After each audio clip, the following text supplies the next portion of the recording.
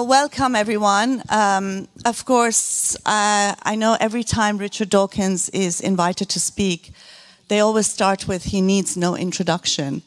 And I think that must be truer of him than most people in the world.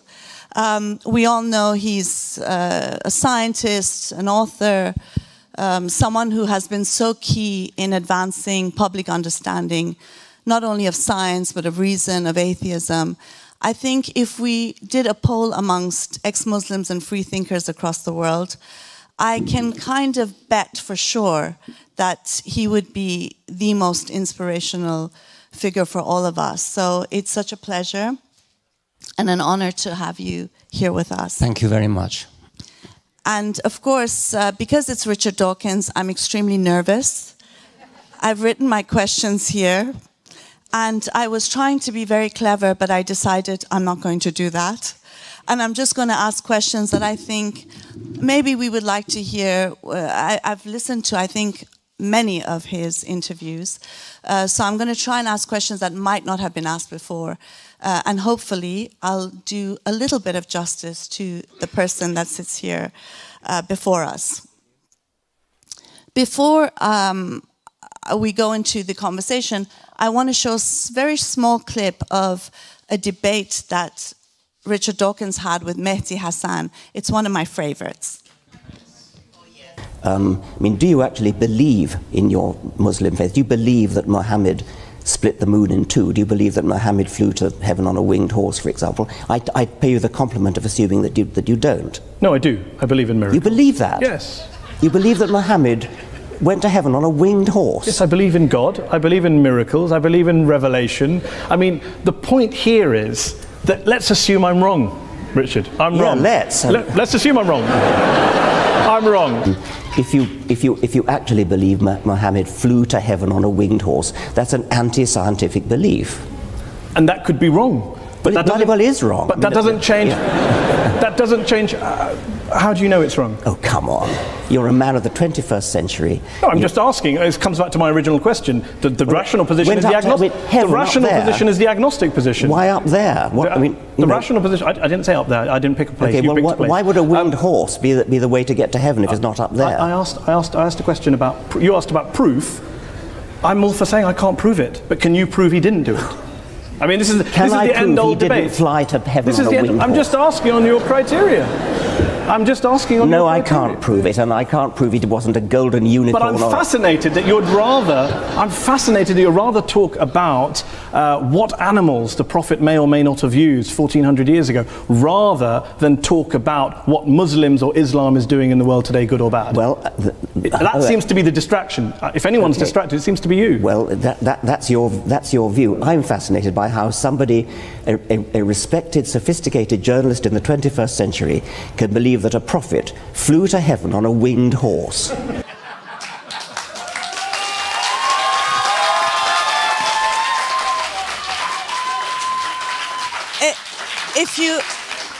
If you all know the arrogant Mehdi Hassan, I mean, Richard Dawkins really got him, in a tizzy, which is great. It was a wonderful thing to see. I mean, for me, when I look at a lot of the interviews that you do, what stands out for me is that you're always portrayed as someone who's very strident and someone who's very forceful, and yet you are really very calm, you're very witty, and you're quite... you're very nice to your opponents in a way. And so I find it must be difficult to be in that situation, given that it's your job to be a lifelong educator. Religion has such a hold on us for centuries that when people hear somebody being reasonable and quiet and simply making arguments against it, it genuinely sounds strident. If you compare it with theatre criticism or restaurant criticism, that can be far more strident, but people are used to that. But because it's religion, it just sounds different. It sounds shrill, it sounds strident, it sounds aggressive, but all it is just ordinary rational discourse.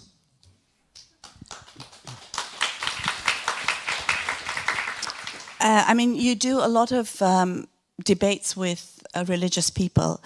And I always wonder whether you do hear any arguments in favor of religion that, well, I know you might not, you obviously don't think is true, but that you can see the point of. My position is a scientific one, and I am very anxious not to come across as arrogantly claiming that science knows everything. And therefore, it's absolutely right that there are plenty of things that science does not know. So it's tempting for religious people to say, oh, well, science doesn't know the answer, therefore God must have done it. And that's a cowardly answer. That's not an answer at all.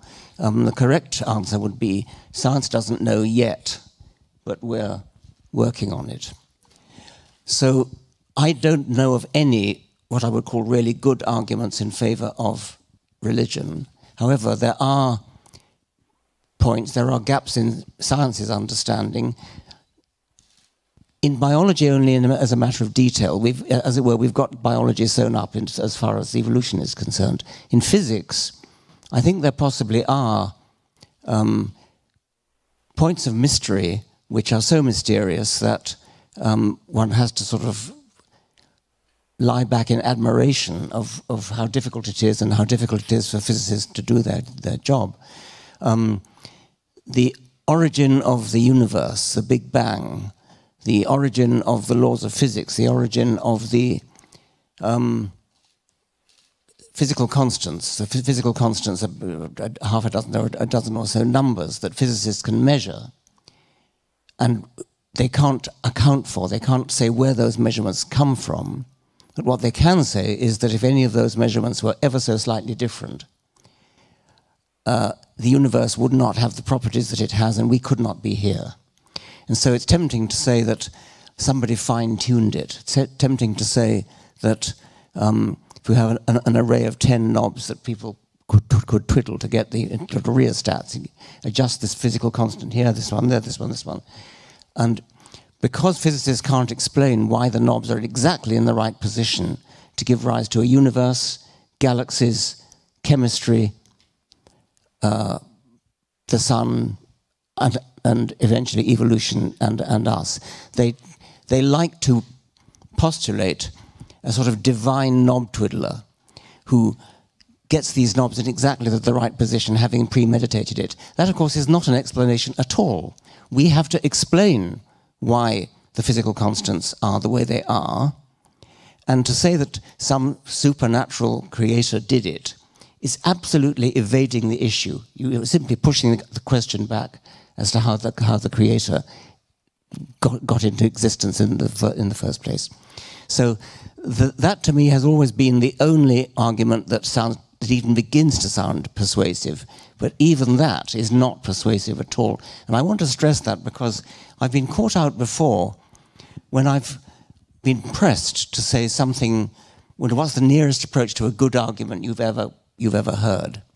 And I may have said something like, in fact, I did say something like, there could be, I could just about imagine a good argument for a deistic God. Comparing that to a theistic God who knows exactly who you sleep with and cares about it and knows what you wear and knows whether you cut your hair or don't cut your hair or wear a hat or don't wear a hat, whatever it is. So I tried to show my contempt for that kind of theistic religion by contrasting it with a deistic religion which at least has some veneer of respectability. And I said this in a debate with a dreadful man who I won't name. And I think 2 days later he was up in Scotland giving a talk in Inverness, where I happened to have a friend who took notes of his speech. And he said, Dawkins has changed his mind. He's become a deist. And I call this the Eddington concession, mining the Eddington concession. The great physicist Eddington once dramatized the importance of the second law of thermodynamics by saying something like this.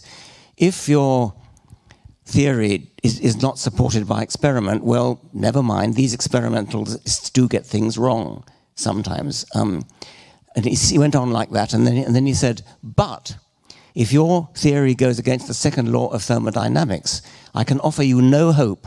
There is nothing for it but to collapse in deepest humiliation. Now, what Eddington was doing in his initial concession was to say, by contrast with the second law of thermodynamics, there may be other physical laws which are less certain. And I was doing the same thing with my deism concession. That was analogous to the Eddington concession. And this man went up in Scotland and promoted this lie, really, that I had turned into a deist because of what I'd made that concession. I suppose on this, just keeping to this issue, we all have family who are religious, who believe they're going to go to heaven. And I sometimes don't have the heart to tell my parents that that's not the case. So I guess I'm getting to that point where I know you insist on what's true, and that's very important, and of course it is.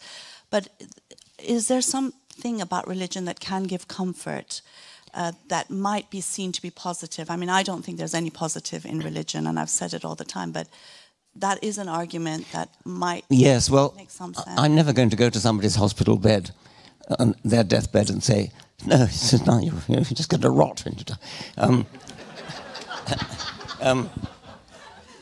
I would, excuse me. I would be prepared to, well, not exactly lie, but keep quiet under those sort of circumstances. If people want to read my books, they can read them. I'm not a kind of doorstepping evangelist who goes and knocks on doors and says, "Are you saved?" or rather, "Are you unsaved?" So people are free to read what I've written if they want to. I don't thrust it down their throats, and if it gives them comfort, well, if you want to take comfort in a falsehood, that's your decision.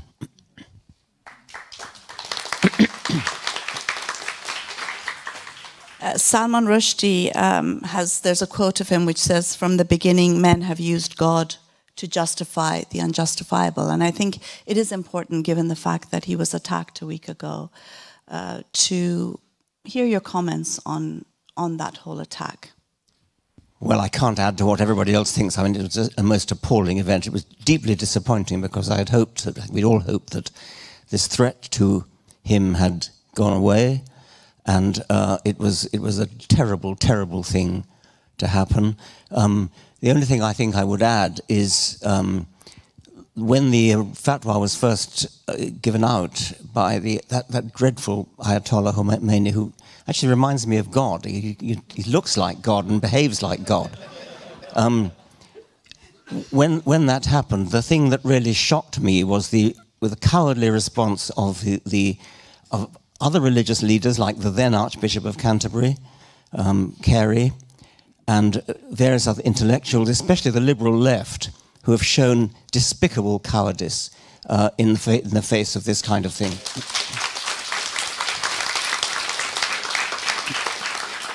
Of course, I think it's important to add, I think Pragna Patel is here from Southall Black Sisters.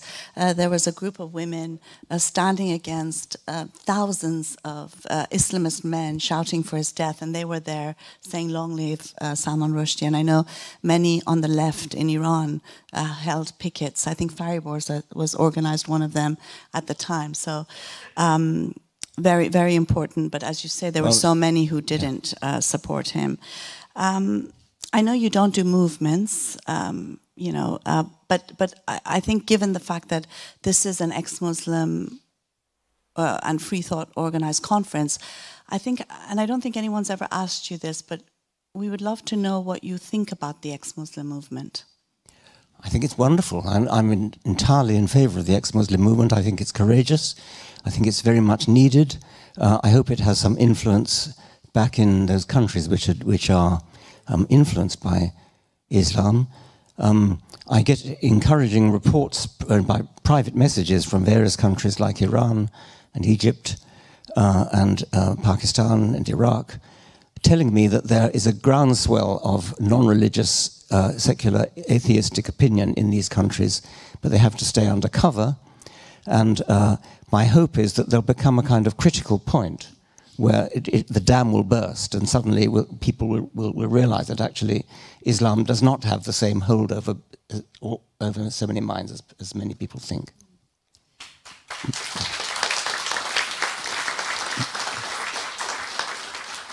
One of the things that really stands out for me about your work is you're always talking about the wonder and the poetry and the beauty of science.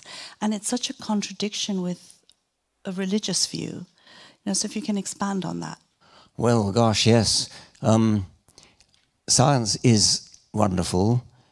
It is also independent of where you happen to come from, which tribe you happen to belong to. The laws of physics are universal. The laws of physics are, insofar as we know they're true, they apply over the entire universe. There's not Japanese physics and American physics and Chinese physics and Indian physics and Iraqi physics. And it's just physics.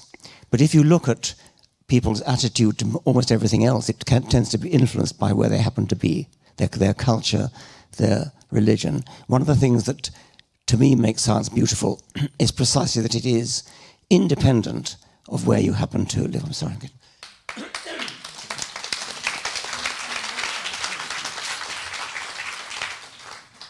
I know people have asked you what you would like to be known most for, and you've said your science and your books, but other than that, what would you like to be most known for? Well, I can't really say other than that, because that is the main thing. I mean, I think I said science is beautiful. It is a truly wonderful thing that we in the 21st century are now in a position to pretty nearly understand why we're here. It's no longer wrapped in mystery. We understand the process that gave rise to us. We understand the process that gave rise to the galaxies and the stars the way they are. We are looking out at a universe which is pretty much understood. We are looking into ourselves, looking at the microscopic details of our own bodies and those of every other animal and plant, and seeing the incredible complexity, the unbelievable complexity, which you would...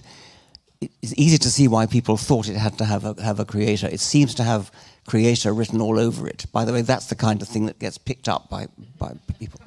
And what is truly wonderful is that actually we understand how that complexity has come about. We know that the laws of physics, working through the amazing process of Darwinian natural selection, can put together objects as incredibly complicated as ourselves, objects with brains which are now large enough to understand where they came from and why. I mean, to me, it is an amazing privilege to live in a time where we can say that.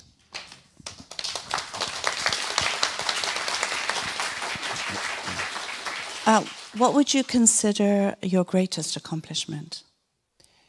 Well, I'm really pleased to have written the books that I've written. I'm not looking forward to dying.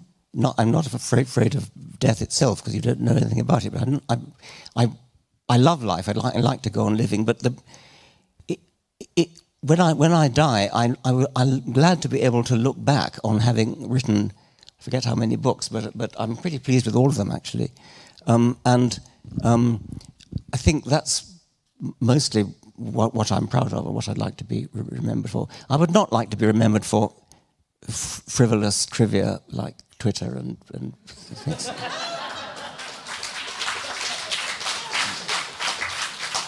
Do you have a favorite book that you've written? Oh, yes, okay, Extended Phenotype. Thank you. Okay, I mean, I asked him. Okay, I'll leave that to the audience.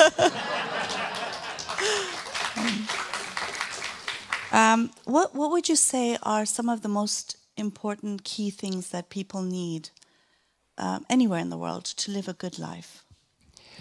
I think a love of truth, to recognize that the only reason for believing in anything is evidence. And do not believe something simply because somebody older than yourself tells you, unless that person, especially your parents or grandparents or teacher, unless you have some reason to suppose that they have evidence for what they say. The fact that something is written down in a book hundreds of years ago or thousands of years ago is absolutely not a reason to believe it. The fact that somebody with a clerical collar or whatever the Muslim equivalent is tells you something is true is not a reason to believe it. The fact that somebody says it has been privately revealed to me that something is true, that is absolutely not a reason to believe it. Always live your life as an evidence-based enterprise. That's one thing.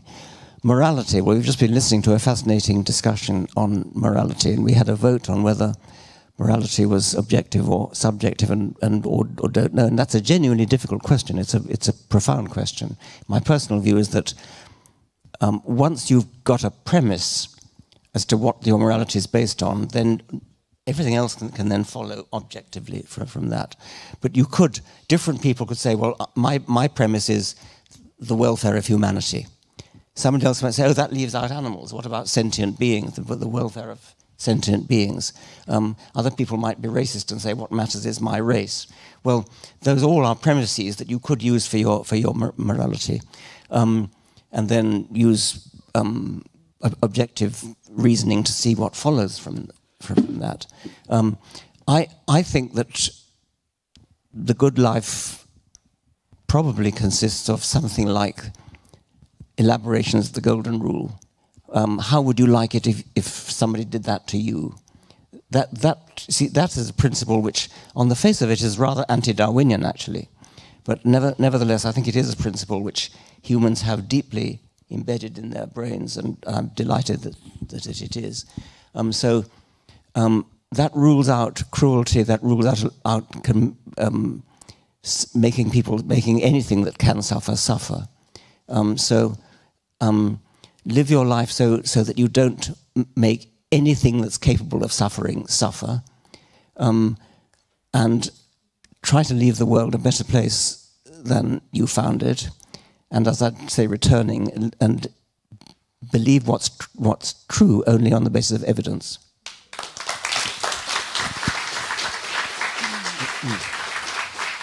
Well, I think Richard Dawkins is definitely one of those people that have left the world. You haven't left the world, but you've... Sorry. You will leave the world a much better place than you found it. He is someone who also... It's just... You're just such an interesting person in the sense that you're not this sort of... You're not just a scientist, you're a lover of poetry, you're a lover of novels, you're a lover of music, and that's quite evident in a lot of the debates you have, in your writings. I'd love to know who your favorite poet or writer is. Or writers, poets. W.B. Yeats, oddly enough, because he's really mystical and had absurd beliefs. But I sort of love his lyrical poetry. A.E. Housman, Rupert Brooke, Shakespeare. Well, that'll do for now. And I know you also, we'd love to hear maybe a poem that you love, if you'd like to recite one for us. I've got something written here.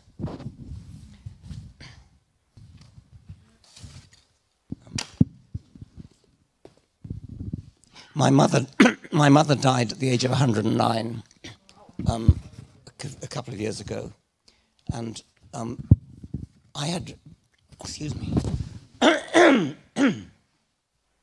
in my autobiography I had published a short poem that she wrote, and A.C. Grayling, Anthony Grayling, who I think is a hero of the atheist movement, saw this poem and asked me whether there were any more. And so my sister and I looked around to try to find in her papers handwritten poems that she'd written. So might I read one of her poems? And I also have one of Charles Darwin, if I could do it.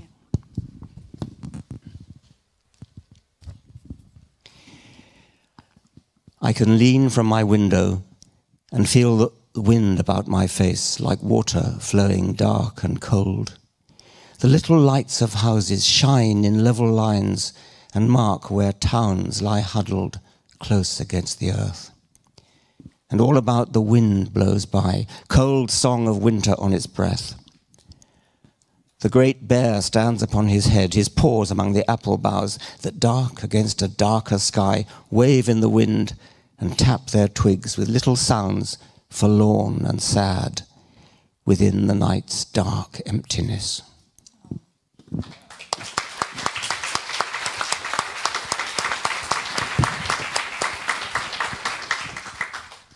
Charles Darwin is in danger of being cancelled in various places for his now outdated writings on race and things like that. So I just thought it'd be nice to read a poem by his great-great-granddaughter, Ruth Padell, which is mostly just quotation from Darwin. She took Darwin's own words, I think mostly from the Voyage of the Beagle book, and arranged them into verse form.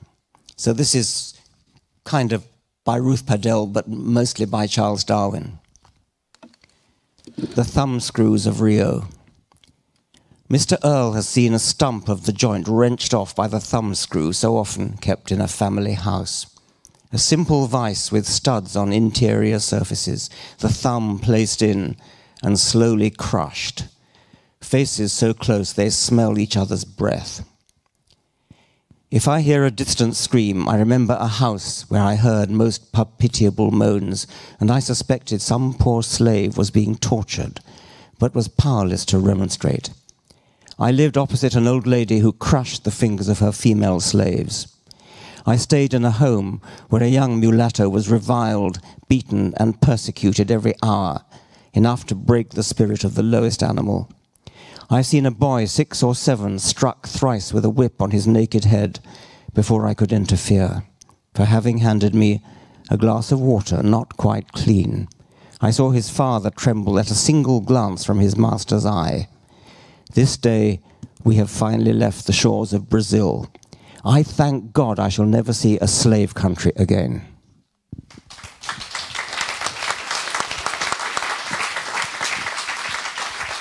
Dear friends, the wonderful Richard Dawkins. Thank you.